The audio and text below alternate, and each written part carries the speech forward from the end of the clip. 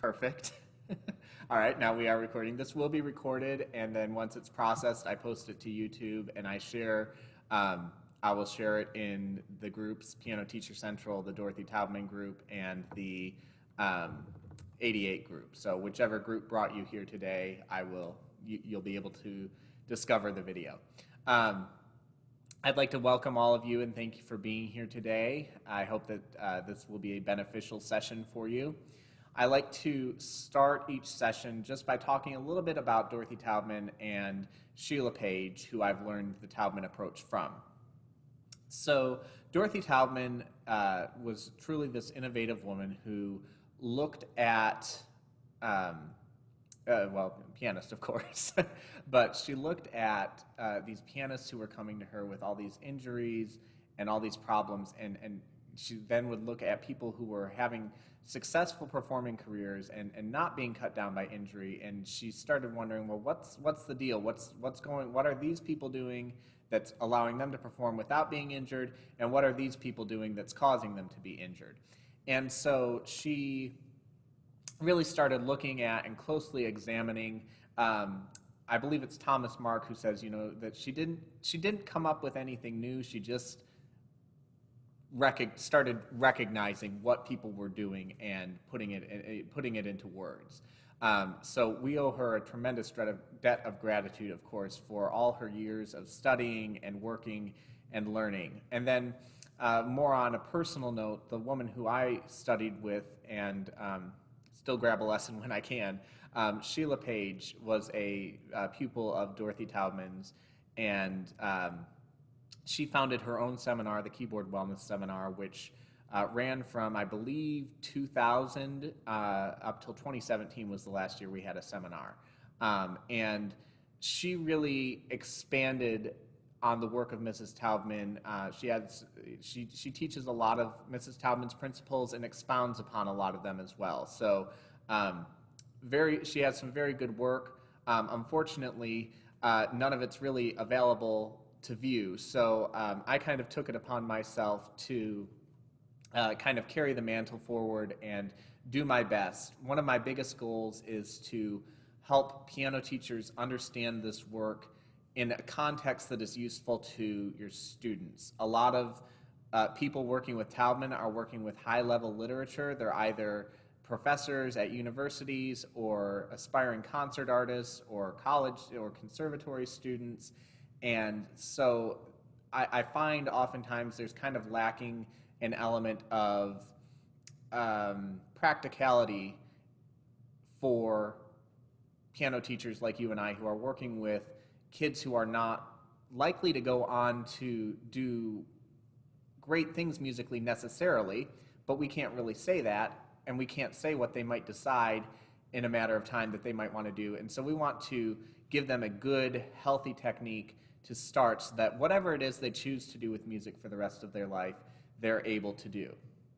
So this is the third in a series of sessions on the Taubman approach, and Alexander Technique has entered a couple times as well.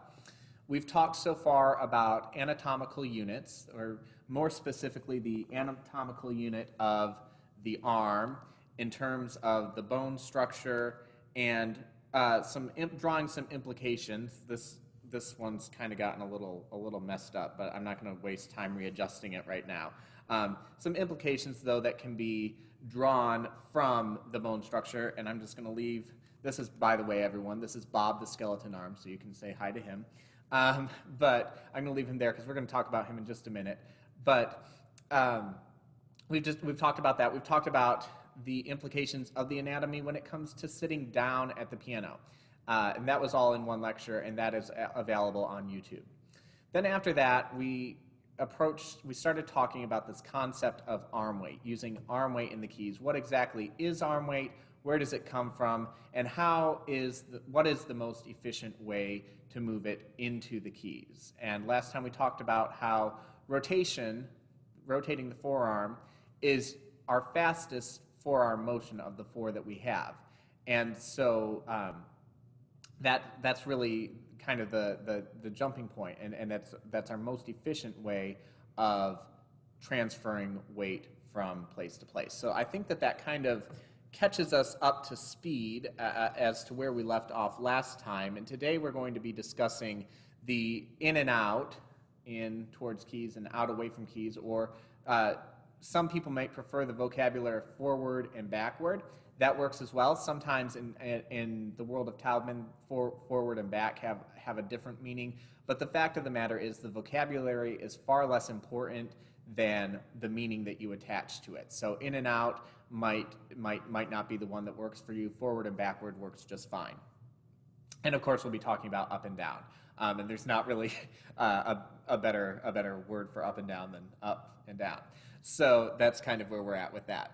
So those are two of the four forearm motions that are available to us. So we have in and out, we have up and down. All right, the up and down counts as one motion, in and out counts as one motion. We have rotation, and we have lateral arm motion, left and right. And we'll talk more about lateral arm motion next month, along with combining all four of those motions in the concept that's known as forearm shaping. And I'm going to do a couple different things with that lecture. That'll be hopefully a very interesting and very useful lecture, because we'll be talking about how we're taking now all of these motions and combining them and using the technique to create the sound that we want so that we can create the musical product that we want. So be sure to mark whatever the third Saturday of next month is. I should have jotted it down, but I didn't. That'll be what we'll talk about next week. But anyways, our next month. So let's just review a couple things here. First, we need to recognize that any motion that we make with the arm, with the fingers, the hand, the arm, they move as one unit, all right? So that's where our friend Bob comes into showing us what exactly does the arm include. And if you order, as I did, a skeletal model of the arm, you'll see that the arm includes everything from the tips of the fingers all the way back to the clavicle, which is a little hard to see, and the scapula, the shoulder blade. All right? So all of those things, this is not designed, it is designed with joints, of course, that are able to move independently, but as a whole, just as your car has parts that can move independently, but your car is not meant to have one wheel driving down the highway on its own. It's meant to move all together as a unit. And this philosophy extends to the body as well. But for right now, we'll talk about it in terms of the arm. So the fingers, the hands, and the arm move as one unit in what we call a coordinate technique, a coordinated technique, all right? So we want to keep that in mind. We've also established a principle, and we always call it a principle because the second you call something a rule, someone can come along and find an exception for it. So we call it a principle. But another principle that we've established is that sound is produced by dropping and releasing the weight, which comes from the upper arm, the humerus. Sorry, I wasn't done with you, Bob. I put you down too soon. The humerus up here, this big bone, all right, that is the weight of the arm, all right? If you do this at home, if you just kind of let your arm go limp and lift just the forearm part of your arm, all right, and it has some weight to it. It has enough weight in it certainly to make the weight, to make the key go down. But then if you, and I'll turn a little bit to the side, if you lift under the elbow and lift that upper arm, you should feel a significantly greater amount of weight there. So the weight of the arm comes from the upper arm. And that weight of the arm is borne down, and for this I'm going to switch to a closer camera angle, and you'll have to forgive me. Sometimes when I plug my cameras in, oh, look at that, it came to the right one on the first try. You'll see here that the ulna, the pinky side bone, connects into the humerus. It actually hooks into there, all right? And that's the only bone connection. So this weight of the humerus, of the upper arm, is borne down through the ulna into every finger, even though you have two bones in your lower arm.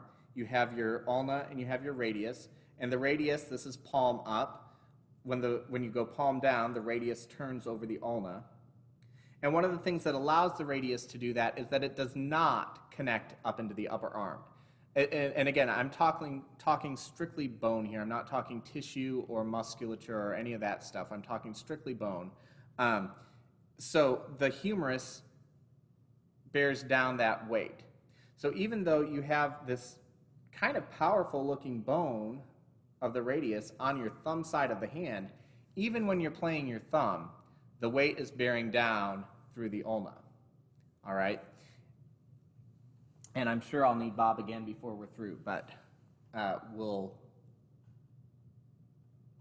move on from that. So then last time we talked quite a bit about how we're dropping that arm weight, and we start with just a vertical drop, oftentimes with our students.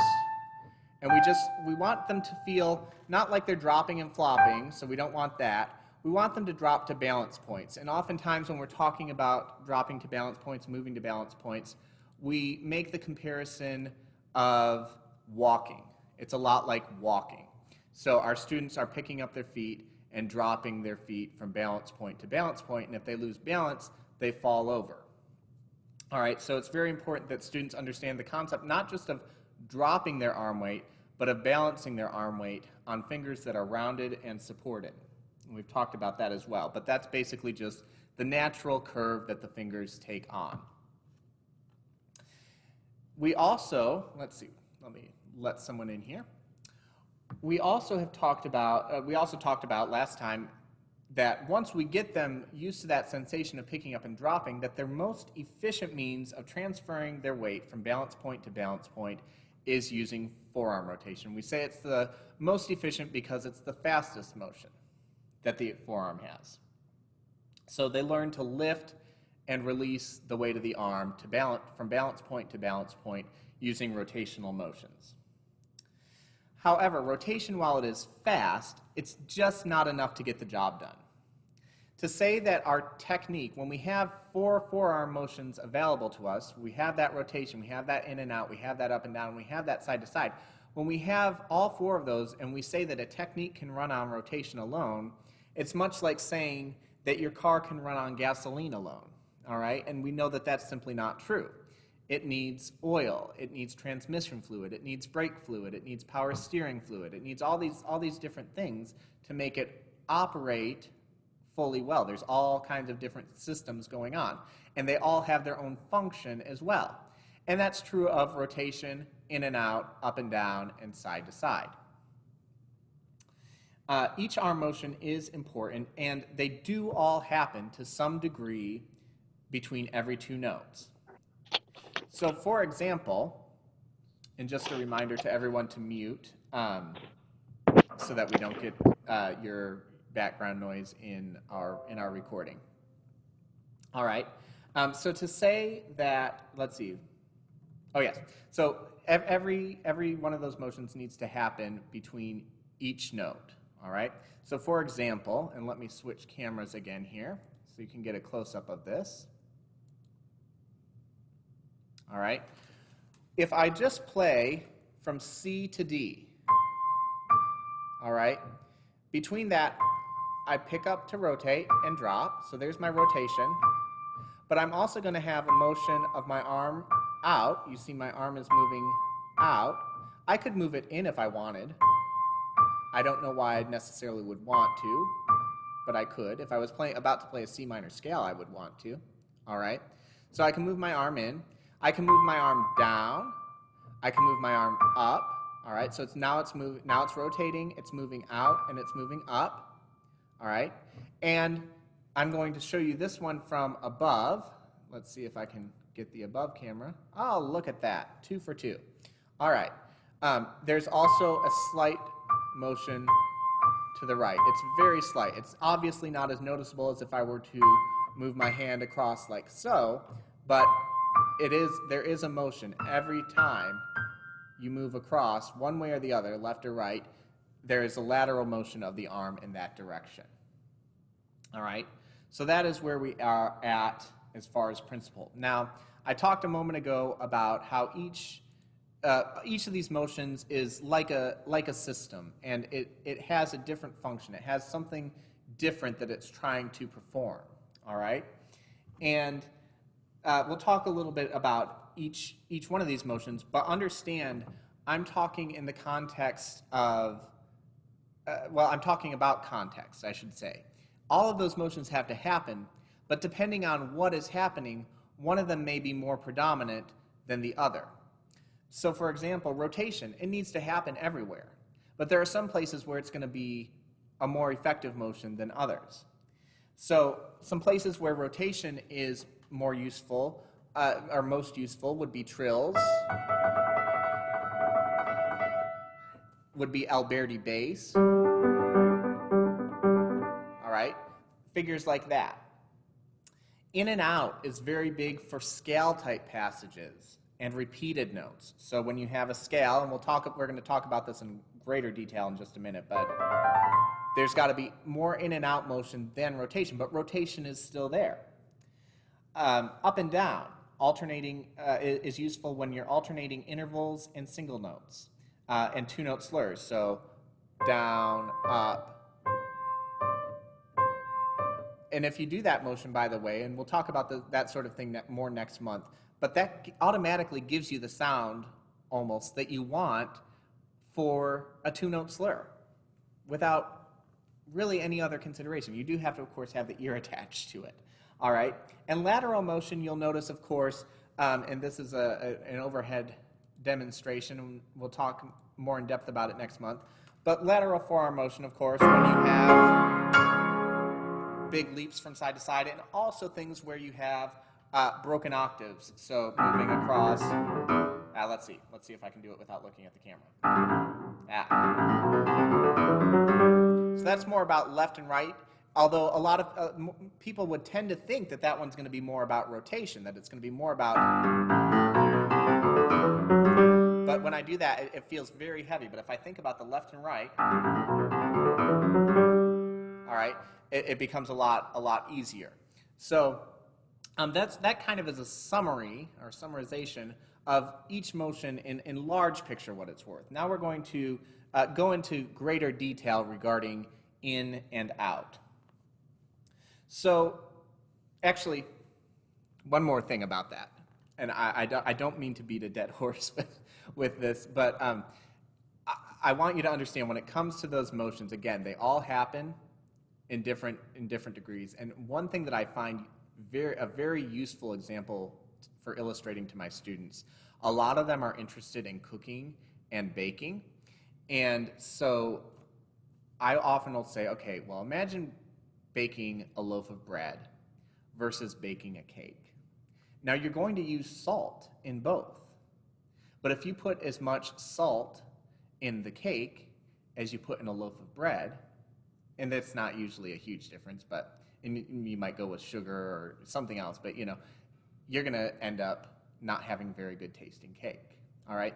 And so that helps them see and understand context, all right, that every are there and they're important, but they aren't going to all happen in the same proportion every single time that they happen.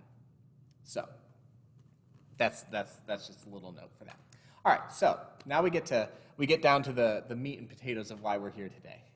All right, two factors that we want to consider when we're thinking of in and out.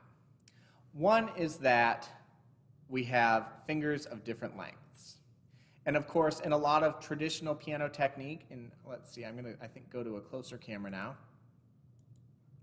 In a lot of traditional piano technique, we're taught, well, just pull the fingers in like this, and now they're all approximately the same length, so you don't have to worry about the difference of finger length. Well, when we pull our fingers in like this, we've discovered that tightens us up and makes it very hard to develop any sort of independence of fingers. Not that we want to isolate our fingers, but it makes it very hard to develop any sort of motion of the fingers to move freely. All right, so when we have longer fingers, our arms are going to tend to come further out, all right, which might be counterintuitive, but really we're thinking of getting our fingers, we're pulling our fingers out of the black key area, unless, of course, they are trying to play on the black key area, then they'll be moving in. All right, another factor that we need to consider is black and white keys, all right? So the arm will be further in and up. We'll talk about the up a little bit later, but the arm will be further in and up for black keys and further out and down for white keys. All right, that's a principle. And again, I oftentimes have my students look at the keyboard and say, well, what can you tell me besides, of course, the obvious difference? What is different from a black key to a white key? And, you know, depending on the age of the student, they get it quickly or not, but eventually they get to the point, oh yeah, it's shorter, you know, I accept that, it's shorter, it's further back in, and it's higher up. And again, I go to the walking analogy. If I'm going to walk up the stairs, everything has to come up. It's not just my feet that go up. It has to be my whole body, my head, my shoulders, my knees, my toes. All right, everything goes up. And so they can understand that. All right. Now, one thing that's very important to understand is we're talking about motions of the arm. All right. So in and out refers to the motion of the arm and not, at least not necessarily, the position of the fingers on the keys. Now, we move it in and out to accommodate the fingers on the keys, but for example, and I make a point of talking about this because for a long time, and probably just because of my own, shall we say, thickness, I was very much concerned with, well, if I play my thumb and I move out to my 3, if my thumb is playing approximately in the middle portion of the white key, at least before the black key area, then that means my finger 3 has to come out and play here. And that's not what happens. What happens is that if I play my thumb here and I move my 3 out, or move my arm out, my 3 does come out, but it's still playing in on the key of where my thumb played. So my arm moved out, all right? Which feels, again, depending on context, which feels better than moving into 3. It all depends, of course, on what you need to do. And that brings me to my next point, that long fingers are not always going to necessarily be out, nor are your short fingers necessarily always going to be in. There's a prime example. If I'm going from D to F sharp, I'm probably going to go in and up to my 3rd finger. If I'm going from D to F, I'm probably going to go out and actually out and up rather than out. I could go out and down, and that's a little hard to see in the overhead. This is where I need to hire an assistant to switch all my cameras for me. All right, so I can go out and down like that, but probably I'm going to go out and up. All right.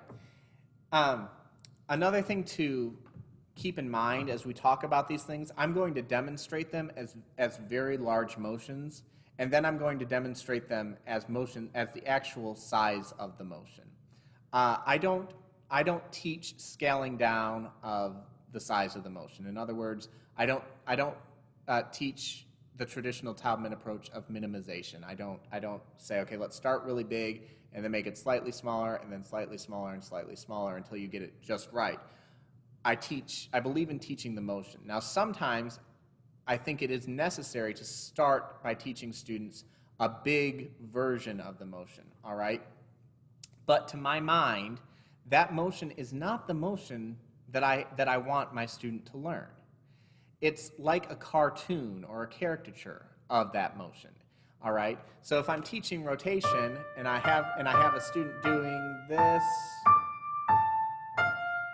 all right, they are not, and that was terrible sound, by the way. I don't want them to learn that as the motion and then say, okay, now we're going to make that smaller and smaller and smaller. I say, okay, we're gonna just start getting the arm to turn rotationally, all right? And in that degree, it's the same. But very quickly, as I can, I have them rotating like that. That was rotated, all right? So I'm going to demonstrate. I'm going to demonstrate first using some scales and then using some repertoire. So we'll start with a C major pentascale, all right? And a lot of people are going to think that a C major pentascale is going to be all in and out, so in like that sort of thing, all right? And that is actually not the case. And I'll show you a couple different angles here, but I'm going to show you first here. And you'll notice, so in again is the arm moving in towards the keys, and out is out away from the keys. All right? So if I start on C, C is a short finger. And I'll show you in the overhead camera in a moment, but it's on the edge of the key. Now I'm going to pick up and move to my 2 rotationally, but on that rotation, I'm also going to move out. So I hope you saw my arm just moved out. And then I'm going to move out again. Now, if I move out again on my 4, I run into trouble because my 5 needs to play here, well, or at least here, and it's hanging out here. So I have to lunge forward for that. So instead, I'm going to come out to 3, then I'm going to start going back in on 4. All right, so again, I'm showing this very large. All right, it's hard to do it even that speed and the size that I'm doing it. All right, and now let me just show you above so that you can see what it looks like from above.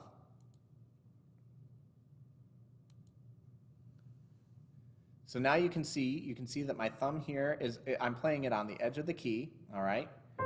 And I move out, out, in, out, in. Now, in speed, all right, it's a very tiny motion, almost imperceptible, all right? But it's happening there, and this is what it looks like if I just rotate. And it just doesn't feel as good and it doesn't sound as good, but if I get that motion of the arm, then there we are, all right? So it's, your thumb starts here. I call it an in, simply because it's in for the thumb. Out, out, in, out, in. All right? Then, let's see. We'll move on and we'll do a D major pentascale. And we'll do the D major pentascale because its layout is slightly different than that of the C major pentascale. Of course, we know that because we have different, well, we have different orientation of black and white keys. All right, so for C major, we went in, out, out. If we do that for D, I'm playing 3 right here on the edge of the black key. And I can play 3 on the edge of the black key, but that out makes me feel very unbalanced. So instead, I'm going to play D, and I'm going to be out slightly, in, out, in, out. All right. So now I'm thinking and here's why I say it's not about where the finger plays on the key, because my thumb on D is playing in exactly the same place that my thumb was on C. But now I'm thinking of my thumb as being out, thinking of my arm rather as being out. You know, rather than thinking of that E as being out, think of it as just kind of stay, in, out, in, out. All right, and then what that looks like from above. So again, you can see my thumb is starting on pretty much the same place that it was starting for C major. Stay, in, out. All right, and without any in or out, just rotating. All right, it sounds very busy, it looks very busy, it feels very busy, all right? So I'm going to put that rotation now and combine it with in and out. And now my arm feels a lot better. On that note, I'm going to pause before we move on from the baby scales to the big kid scales. I do want to make this point of when we're combining motions, when we're combining rotation with any of the other motions, that motion should happen on the downswing of the rotation. In other words, if I'm going out to a note, I don't want to pick up and pull out. I want to pick up, and then as I drop, my arm comes out. As I drop, my arm goes in. As I drop, it goes out. All right, so it's all other motion, all in, out, up, down, left, right motion happens on the downswing, the drop of the rotation, not on the pickup If you're going to the right, you don't want to rotate, stretch out, and drop. You pick up, and then as you drop, you go down there. Yes, there is a little up and down in addition to the in and up, and we'll talk about that in greater detail in just a minute. But yes, and it really, the in, the out, the up, the down, they don't, and that's why I'm talking about them together. They don't really get to happen independently of one another. For example, if I'm kind of doing it, I guess, naturally at this point. But if I just do the in and out without the up and the down, here's what it looks like and sounds like. So, well, I'm going to do it slow first. So I'll do D major again. So this is just my in and out without any up or down. Let's see, I mixed it up. All right, it doesn't work very well. All right, because I feel very pressed down here. So that up and down should happen as an occurrence of that. Let's see, let's talk about the C major scale. So on this one, again, you're going to start in on it. And this, again, might be one of those instances where instead of actively thinking out to the 2, you more think of it, I think the arm does slightly move, but at least think of staying there. You don't want to go in, you don't want to go out. But unlike the pentascale, we aren't going to go out to 3, because if I go out to 3, and let's see this from above, if I come out to 3, my thumb needs to be right here in a minute, all right? And it's way out here.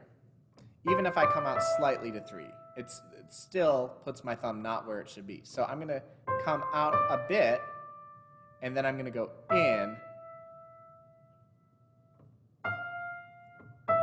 So I'm in, and you can see my thumb is right there on the edge of the key, and that's fine. It can balance there. And then I'm going to pick up and rotate across. All right? So I have, and I didn't finish my ins and out. So I'm thinking of this as in, stay, in,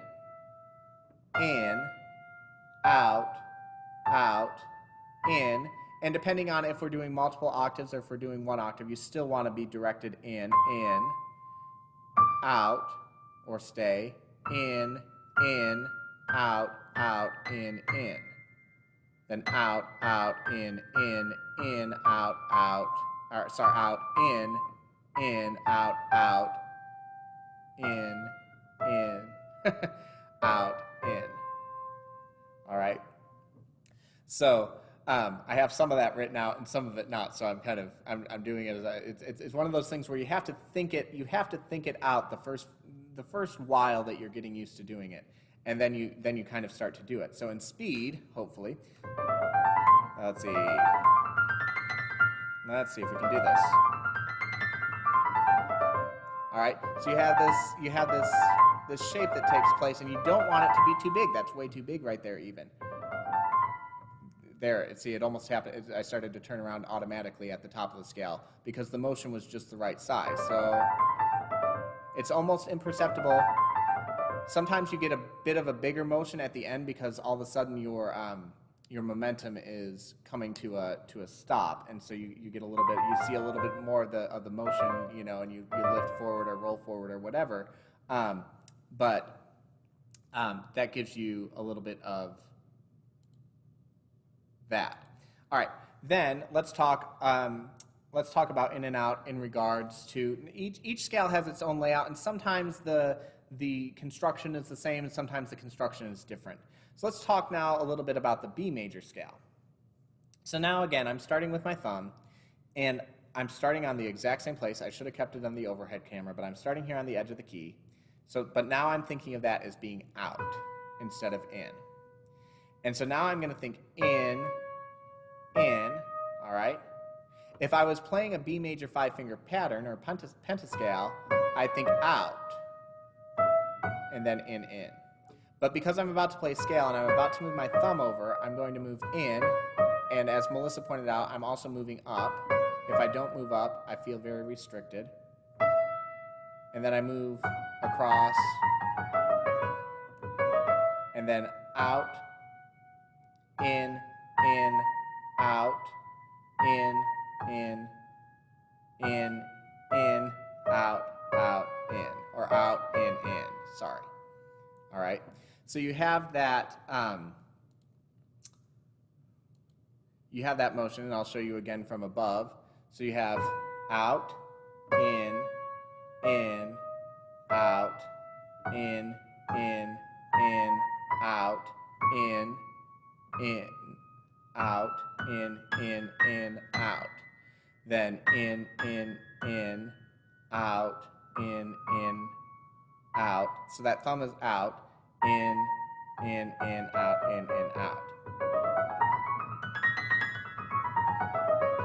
All right, so that gives you a lot more mobility there. All right, and that's a pretty that's pretty much about what you can see with in and out. You kind of have to look at the context of where you're playing and determine, you know, what's the layout of black and white keys and what's the layout of the fingers that are going to be on those keys, and then that kind of helps you determine whether you need to be moving in or moving out and how much. All right. The next thing that you want to look at is up and down. All right, which again we've talked about, but that also depends on the length of the fingers and the black and white key orientation. All right, something that's very important to understand about up and down, all right, is that height comes from the fingers, not from the wrist. All right, so we don't want to achieve any sort of height by lifting the wrist. Now, here's something to understand. And let me drop my fall board for this to show you. I can sit on my fingertips and passively roll forward on them, all right? Passively, all right? Now, I don't need to do anywhere near that much passive rolling. I can do just a little bit like that, all right? That is not the same thing as pulling my fingertips in, all right? I'm rolling up on that, and that first joint might bend a little bit, and that's okay to do because I'm not actively pulling in and engaging that long flexor, all right? I'm passively rolling forward to get my in, my out, whatever I need to, or rolling backward, all right? So that's something that's important to distinguish between that we get that height from the fingers, and if I'm playing low versus high, all right, that's the height range that I have to work with, all right? Any higher than that, I have to start breaking my wrist, and I don't want to do that. I don't want to break the alignment, rather, at the wrist. I want to keep that. So any height that I need, any height difference that I need, needs to come from the fingers, either dropping more down out of the hand, again, to where it's not an extreme range. We don't want to pull them down out of the hand, but if they're dropping down versus dropping more out of the hand, being more forward of the hand, and that's what gives us our height change, all right? And that's important to understand because a lot of times I see people talking about height and they're talking about pulling up at the wrist, you know, or pushing forward at the arm, you know, and of course those are extreme examples of that, you know. But I truly do believe the most efficient place to gain height is from changing the height of the fingers, or changing the height of the arm, rather, by changing the direction of the fingers, let's say. All right, so looking again at just a C major scale, all right,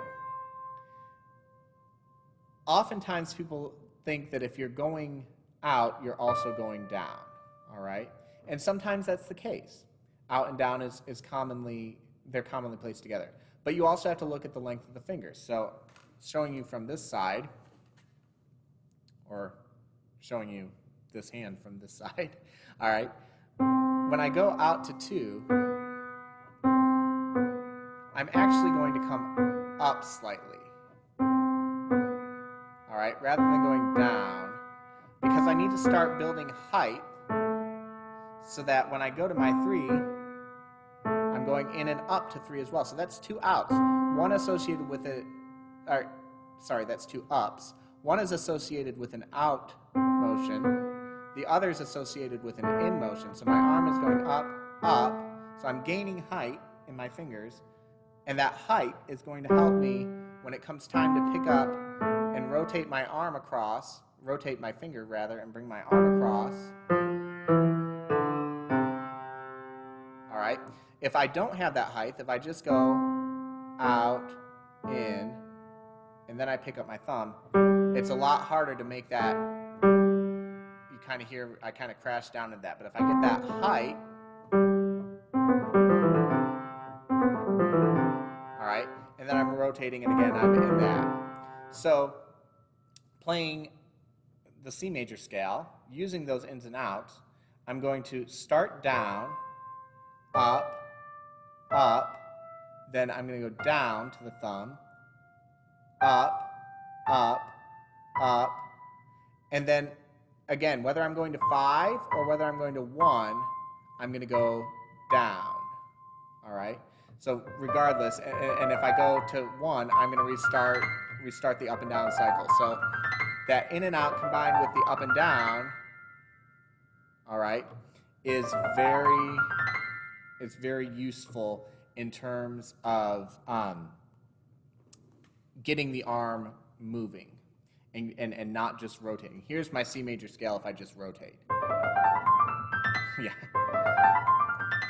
Yeah, it doesn't play, all right? Rotation, again, it's a great motion, but it doesn't play by itself. If I incorporate that up and down and that in and out, it happens wonderfully for me.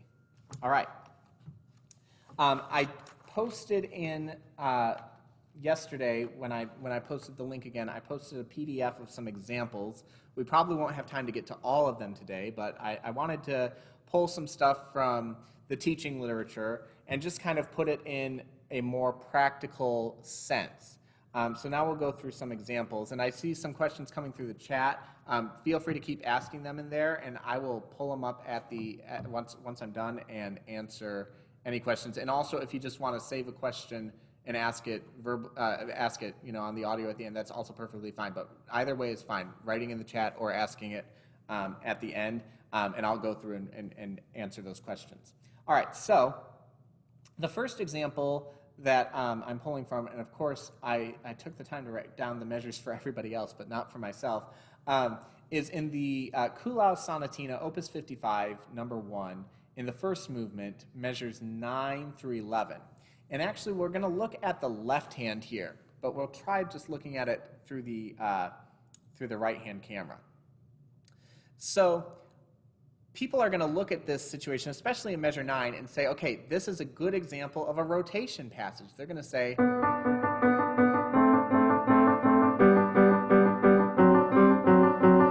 but there's a problem with that.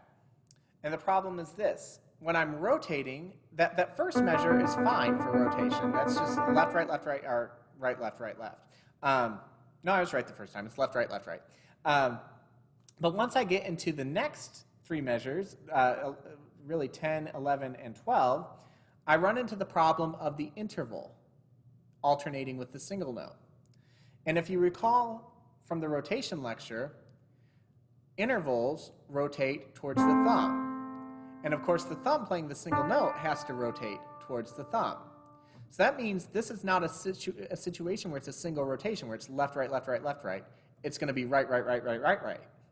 So again, while that is a true statement, while a double rotation has to happen there,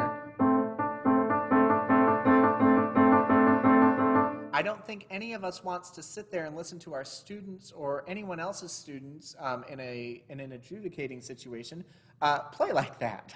I don't think that that's the sound that we want to hear. So in a passage like this, it's actually far more beneficial to think of those as alternating downs and ups. So you have down to the interval and then up to the single note. Down, up, down, up, down, up, down, up, down, up. And again, you can see it's a very slight motion. If I exaggerate it, I can't do it fast, but that's the motion. Down, up, down, up, down, up, down, up, down, up. And the faster I go, but that allows for that passage to come out nice and clean. Let's see.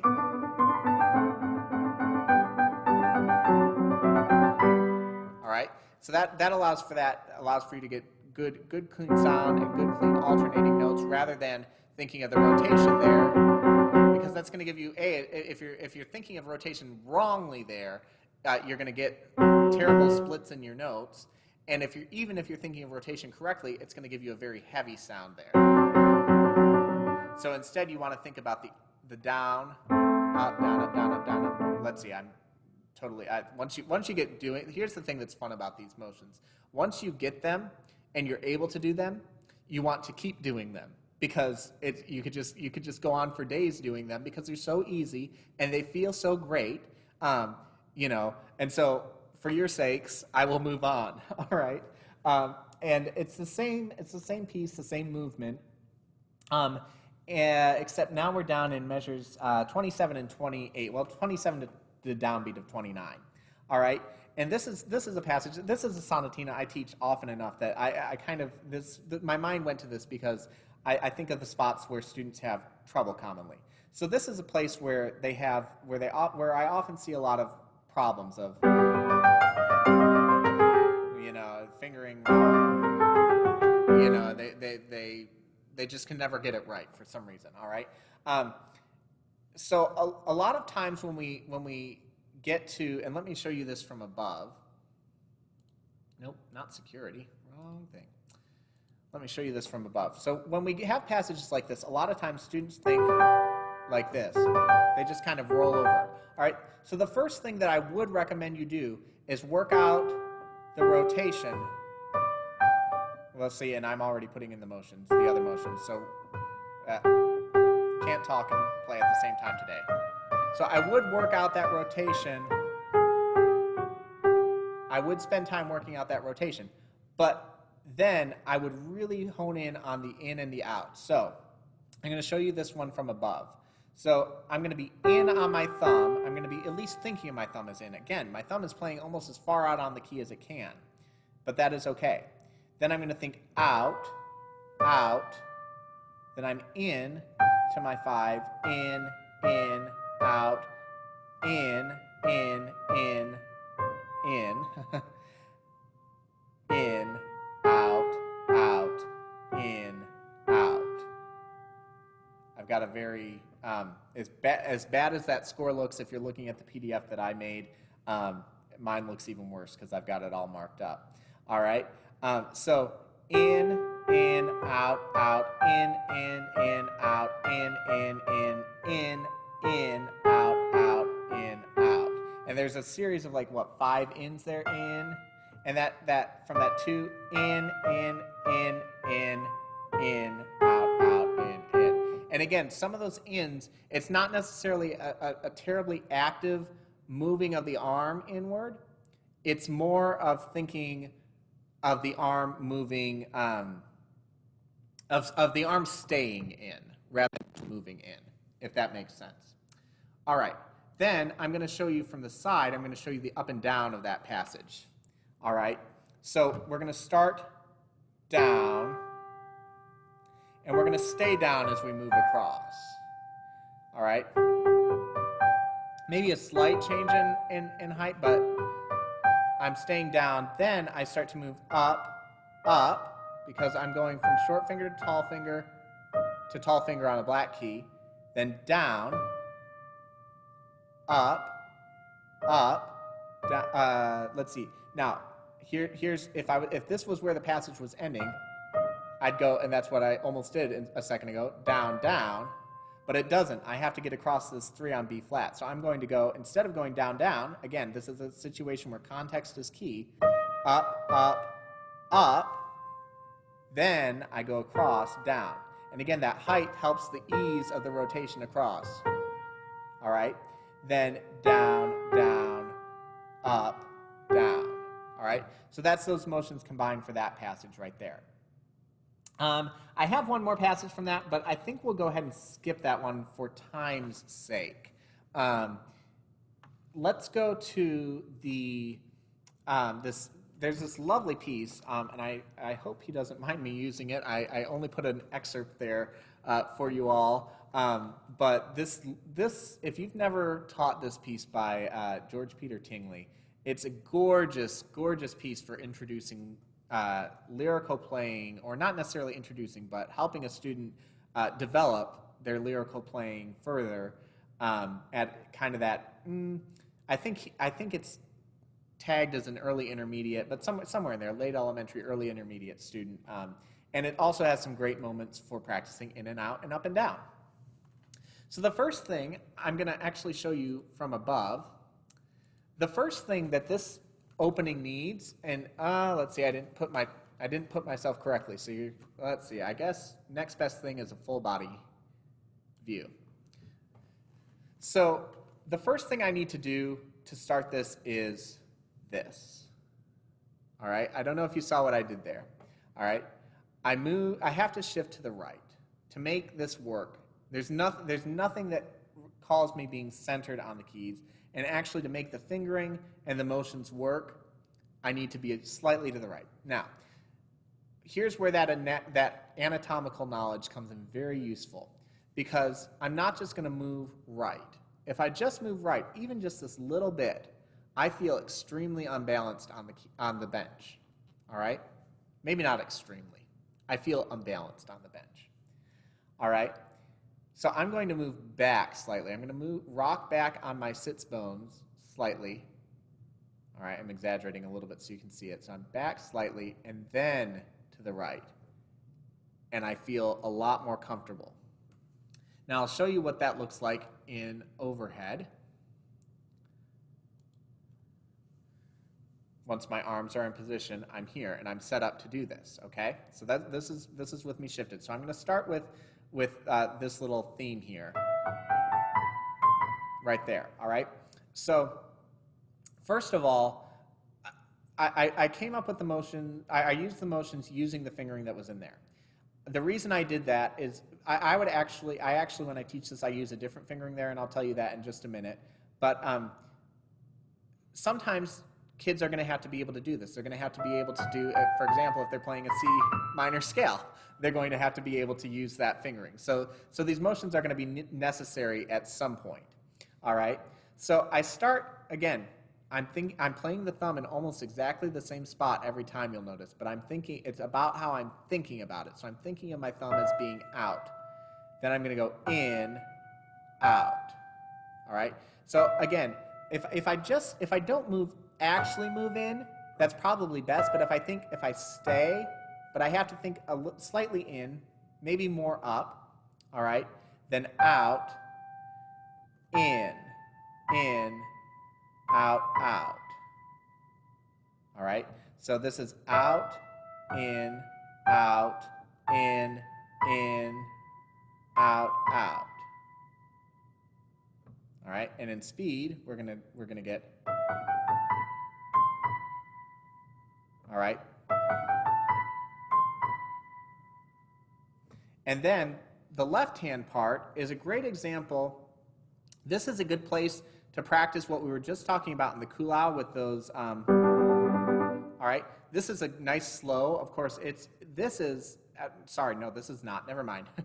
Ignore what I just said, because this is totally the opposite. Our single note, we're going to be able to rotate towards the 5 because the interval includes the thumb. So these are going to all be single rotations. So scratch what I just said. All right, let's just discuss it in terms of down and up. This is a good place to practice that down-up concept. All right, so you have a down. Oh, well, it's kind of impossible to see it from above, isn't it? Let me switch to this camera. All right, so I'm starting down on a short finger, and even though my thumb is a short finger, it's playing with my 3. So my thumb has to come and play. Again, this is that idea of the thumb has a range that it can play on before the wrist becomes involved. So I'm playing up, up, down, up, down, up, down, up. All right? And we'll talk more about this next time, but I'm actually getting a sound that I want there as well. And it's related to the motion, but they're not always tied together. So we'll get into more detail about that. But I'm getting this down, up, and associated with that up is an in. I'm out and down, in and up, in and up, out and down, in and up, in and up, down and out, in and up, out and down, in and up, out and down, and it goes on like that. Sorry, I'm playing more than you have. But so then you get this whole passage of, let's see.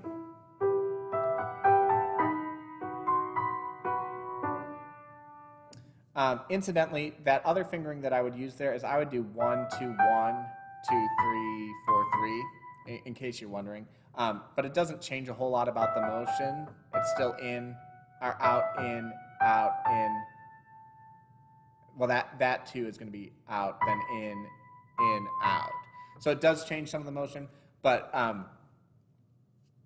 it's, yeah, like I said, kids need to be able to do that fingering at some point. So it's not a bad thing for them to learn. Again, there's another passage that I wanted to use from this, but for time's sake, we will move on. Here is one of my favorite teaching pieces. It's a great first tarantella if you don't have a first tarantella to teach. This is in the Faber and Faber Piano Literature Book 1 series, and it's a fun piece. Kids love it. Of course, kids love it. A lot of times love anything fast. Okay, so we're going to talk about this in terms of a few things. Measures 1 through 4, and we're going to start just kind of on the scalar stuff on this. All right. Now, the motion on this is actually a great place if you're looking for a piece to maybe start introducing the concept of in and out. This is actually a great one to start with. Because it's a very repetitive motion, and the idea is we want to just start getting our students' arms moving. At some point, we just have to get them moving, and then we start adding it and making it more complicated. But this one is actually quite simple a lot of times. So this is going to starting on the F in measure, well, it's in measure 1, but starting on the F in measure 1, we have the 3 starts out, and we move in, then we come out, in, out, in, out, in, out, in. Sorry, I totally played the wrong fingering there.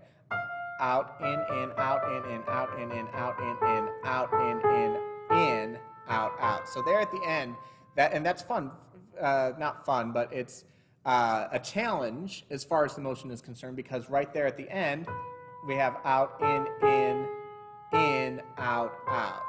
So they have to kind of think. They have to not get too locked into it, and remember that they have 3 ins in a row at the end, and then they end it with 2 outs.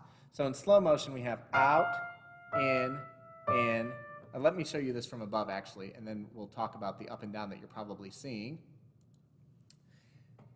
All right, so we have out, in, out, in, out, in, out, in, out, in, out, or in, sorry, out. See, you've got to keep on yourself about that as well. All right, and quickly.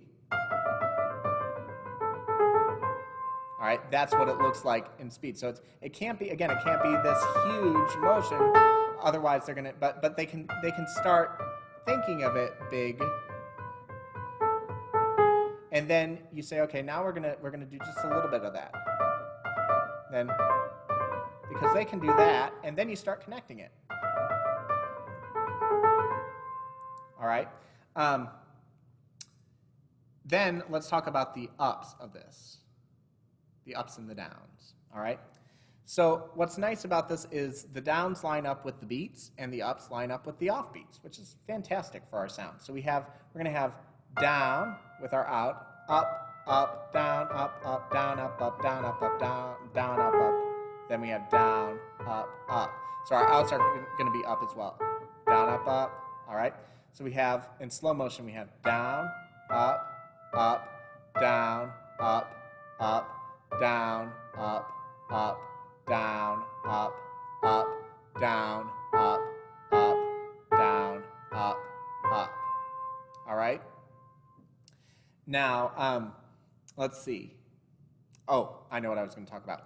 So there's another very important thing, and I'm gonna do this fast, and I want you to see if you can spot. There's another very important motion that we've talked about, another very important thing that happens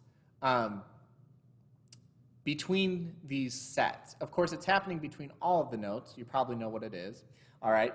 But it's particularly, you see it between the sets of outs, out, in, ins, and down, up, ups, all right? So here we go. Well, let's see, I didn't do it at all. And I don't know why I'm not getting that one. There we go, all right? So we have, between each of these sets, we have what we, remember last month, we talked about active and automatic rotation, where you have that really, that big throw across. So you don't want it to be just kind of a small thing. You want to have an actual momentum builder there. So da da da da da da da da da da da da da da da da. And what that does is that accomplishes your out and down, because if you're moving in and up, then you've got to get out and down quickly. So that active actually helps throw you back very quickly. So da da da da da da. Then we get. And kids can play it fast once they get the motions, and they love it. What kid do you know that just doesn't love to be able to play something fast? So I think I was maybe a little enthusiastic in my selection of examples for today. I want to honor your time. So I'm going to go ahead and I'm going to address the questions from the chat first, but then if anybody else has a question, I'm happy to answer. Let's see. So is there a good way to explain or help a student change from the cross, under, and crossover technique on the octave scale? Is that why you introduced the height? That is one of the reasons that I introduced the height. The best thing you can do when you're working on the scales is convince your students, this is the part that I think we all have trouble with, but we have to first convince our students to go slow. Fun, right? And then we have to get them comfortable with the idea that they aren't, for a little bit when they're going slow, they aren't going to hear the E and the F connect. They're going to, Now, what we don't want, and let me actually show this in the closer up camera. What we don't want is for the students to pull out of the key like this and hop over to the F. That's not rotation. This is a problem that a lot of students have. We have to tell them to stay anchored in that note while they lift. They have to stay anchored in that note. And then, again, like all the other motions, they're going to release as they drop across. All right, so there's going to be a separation for right now.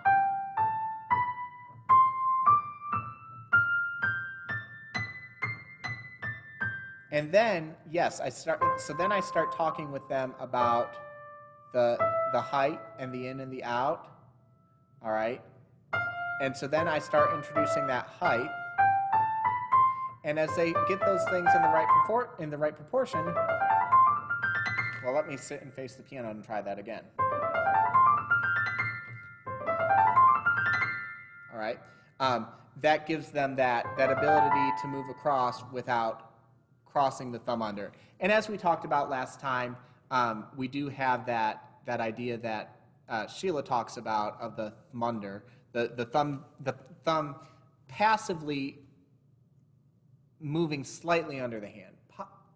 It's like I say, I even kind of waffle on whether or not, when sometimes it feels like it does, sometimes it feels like it does not. So it really is one of those things where if you don't think about it, if you don't worry about it, then it doesn't really present a problem. But yeah, so hopefully that answered your question. Let's see, is there anybody else, either in the chat or on here, that that has a question about anything that I said or needs some clarification on anything? Anything at all? If not, I can go ahead. I can. Well, let's see. I think I said it till 3:30, but like I say, I want to be respectful of your time. I know it's Beth, a I lot of, had a yes. question. Uh-huh. So maybe this is just me, but in the number two example of the Kulau Sonatina, Uh-huh. your example in the right hand was to go out on the one, two, three, the G, the B, the D, to go Uh-huh. out, which Right. was the opposite of my natural inclination. My inclination was to go in. Right. I can see why my inclination was wrong, but then how do you know like what what really is the best way to do it? Um, so a lot of trial and error in some cases. It's a contextual sort of thing. If I, for example, if I were playing just, if I were not returning down, so let's see, let's get to there. So if I were not returning down, or turning around at the top of it and doing that, I would, if it was just that sort of thing, I would probably move more across like that, actually. Um, but because I'm having to, if I move all the way in here and I'm coming, it's because of what's coming up I have to, that I look at, where four is stuck now. Four is not going to be comfortable playing in there because I've walked everything in. So when I start with those, or when I get those outs, then I get my fingers, and I guess I should show this in the overhead camera. I get my fingers out of the black key area, and then I'm able to move. Let's see, I lost my spot. There we go. And now my four is, it's just outside of the black key area, but it's outside of there, and it's in a place where it can comfortably play. So it really is looking at the passage as a whole. And sometimes when we look, and I know that you know this, and probably every single one of us in here knows this, sometimes when we look at a passage, or at a problem rather for a student, we have to, we see the result of the problem, but we don't see the problem itself. And so we have to kind of analyze what's happening around it and say, okay, and it's the same sort of situation here. I have to look at what's coming up. If I was playing a passage of just, then I probably would just go in like that. But because of what comes after it, I change what, I hope that makes sense and helps with that. Let's see. What stage do you start with these in and out and up and down ideas? Or not what stage, what age. I don't really have a particular age. The thing is that we are as piano teachers, we're very clever people. Oftentimes we are teaching our kids things that they don't know that they're learning. Okay, so I do a lot of, and I neglected to mention this today. I mentioned it in the rotation lecture, but I neglected to mention. I do a lot of demonstration for my littles. A lot of just showing and say, hey, can you try doing it like me? So I don't tell them. I don't even ask them to notice. Do you see my arm moving in or out or up or down? I just say try doing it like me, you know, and they normally catch on pretty quickly. So I give them the concept without telling them what they're doing a lot of times, especially for the little ones, because I want them doing this from the very beginning. So even when I start them on those initial pentascales that we work on, you know, I have them working with picking up and dropping, and okay, you're going to move, you know. Again, you're going to demonstrate for them moving their arm out. And sometimes I come alongside when I'm teaching in person, when I'm teaching virtually, you know, sometimes you just have to come out and say, you know, well, move your arm out just a little bit or like that. But they can understand the ideas. You know, it's more about knowing more information than you're planning on giving them. That's my biggest piece of advice is you have to have the information in such great detail that you can sort out the overall picture for them and say and pull them in, you know, because they aren't going to oftentimes when they're, you know, 5 and 6 years old, I want them moving their arm, but they don't need a whole bunch of illustrations. They just need to see the arm moving in and out, up and down. That's my take on it, at least. As they're even 7, 8, 9, to me, that's an age where they're starting to develop better reasoning skills, and if they aren't, then I'm going to help them develop better reasoning skills. So I start talking through and using examples like the stairs and walking and stuff like that, because they can understand. Kids are pretty smart. So yeah, sorry that was probably a little more rambly than you wanted, but hopefully that helps. So I teach the concepts to all ages, but I introduce it differently depending on how much information I think they can take in. I don't see any other questions. Is there anyone wanting to unmute and ask a question? Are we good to go? All right. If you feel the need to reach out and ask any questions, please feel free to. If any arise after this that you thought, oh, he said that, I wonder what he meant by that, or anything like that. But I hope that this was a useful session to you. I'm going to stop the recording now.